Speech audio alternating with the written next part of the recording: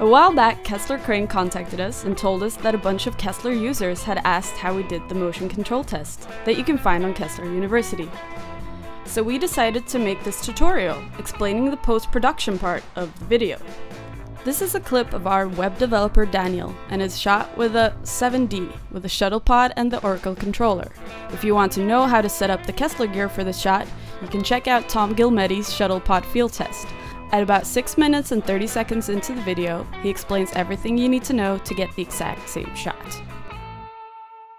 Here is the 4 clips that make up the shot.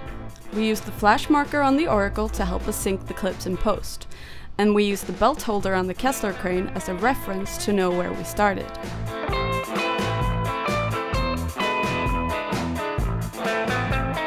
Then we converted the clips to Apple ProRes codec and synced them up in After Effects.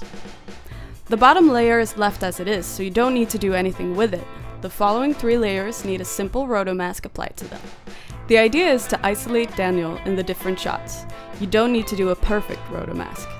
A garbage matte type mask will be sufficient to get a good result. Sometimes the shots don't align perfectly.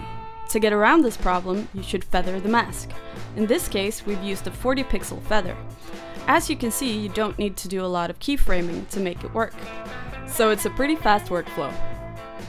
That's all you need to know. We hope this answers all of your questions.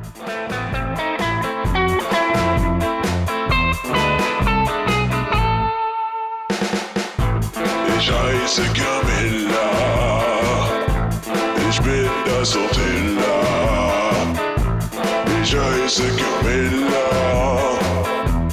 ich bin das Otilla.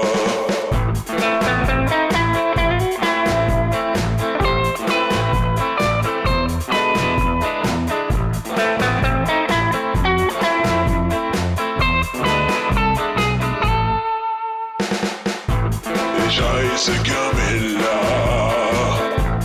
ich bin das Otilla. Ich heiße Camilla, ich bin das Otilla.